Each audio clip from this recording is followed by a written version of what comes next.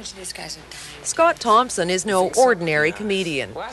The viewer doesn't actually know that they actually are made up. Both the cameramen are in full drag.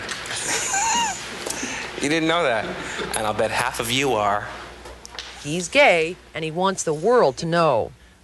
I've always been like an in-your-face kind of guy, and I'm a pretty sexual guy. I cannot see that part of my life, which is so huge. I cannot see hiding it. I would just become a very mediocre performer. One of 5 brothers, Scott celebrated his birthdays just like the other kids in his hometown of Brampton, Ontario. But despite what appeared to be a pretty average childhood, Scott was gay and lived in fear he'd be found out. You kept that secret for a long time, didn't you? Yeah. Did you cry yourself to sleep sometime? Oh, yeah. Yeah, all the time. Over what? What was the catalyst? Just you feel so, like, sick. You feel like such a freak.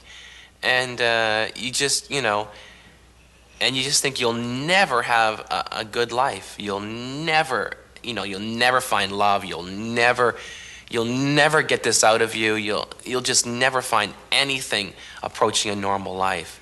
And you're very disenfranchised. And that's the worst thing about kids who are gay, is you just feel so disenfranchised. At the age of 24, Scott exited the closet and entered show business. And here I am, getting made up in front of a camera, being called a drag queen by the Toronto Star. After a few bit parts as an actor, he joined a young comedy troupe who called themselves the Kids in the Hall. You are. Most macho. It was love at first sight, and I felt like I'd been kicking around in the wilderness for years, and there it was, and I'd found, it was like coming upon an oasis. And it was really raw, but I just knew that that's the sort of way that I had to be in the group.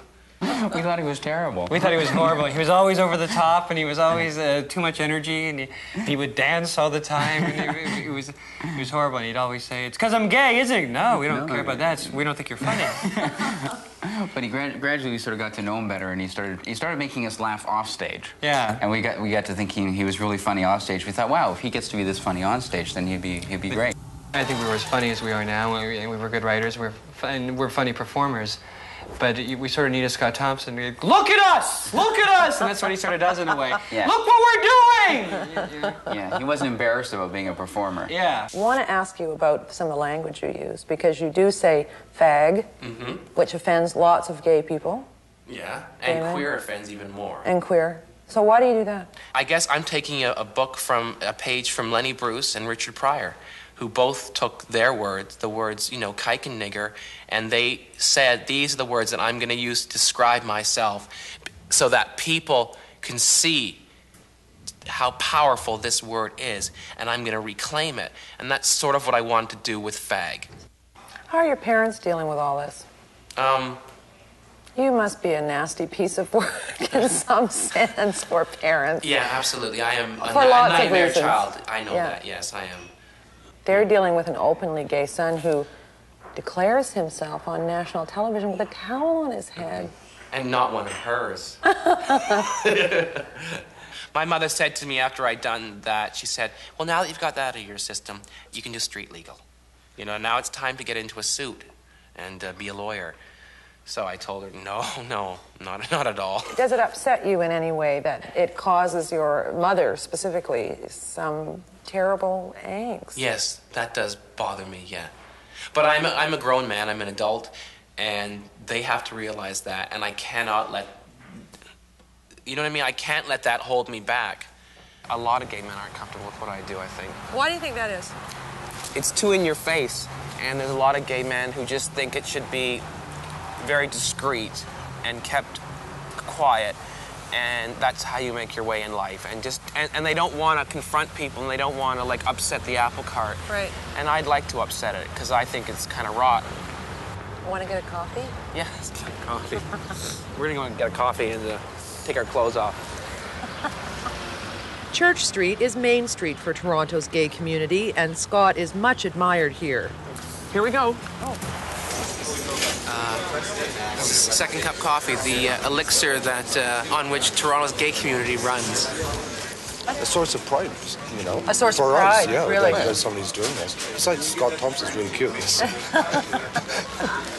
He's visible on TV, and to all the little kids in the farming villages in New Brunswick and stuff like that, they're no longer the only gay person that they know about, you know. And Liberace is not the only person that they know about, you know. Thank you. Long may he reign. What it'll be, about 9 minutes? Scott and the rest of the kids get the star treatment at a Tony Toronto restaurant. CBC Entertainment head Yvonne Fitzan is convinced kids in the hall will go far, and he's not worried that Scott's controversial act will get in the way.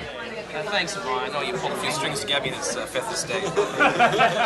If you only do in this medium what has been done before, then you're not going to be particularly original or interesting. So you'd never advise him to tone it down? You'd never say, Scott, I'm worried about you? As we sit here tonight, 2 American networks are furiously bidding for the kids in the hall. They're not bidding. They're not bidding for it because it's Little House on the Prairies. Ladies and gentlemen, the kids in the hall! Backstage at the Grand Theatre in Kingston, the kids get pumped for a stage performance. Scott's gay characters are popular with the university crowd, and tonight is no exception. Running free, running faggot, running faggot, running free, see the faggot, see the running faggot, running faggot, running free. Oh. Howdy, stripling. Howdy, faggot. You may at some point plateau with the gay routines that you do. I think I already have. I don't know. But you might only get so far, and then they're going to say, we're not going to put this guy in a big deal Hollywood movie or book him at work. Well, you know, they can, you know, they really can take their big deal Hollywood movies and shove it. And I can make my own rules, I hope, in the future. I know a lot of people, and I have a lot of creative people that I know around me, and we can probably make our own way. And there is a huge gay market out there that has not been exploited properly. And, you know, if I am consigned back to the ghetto, you know, so be it. But I just don't think it's going to happen. And I just won't let it happen.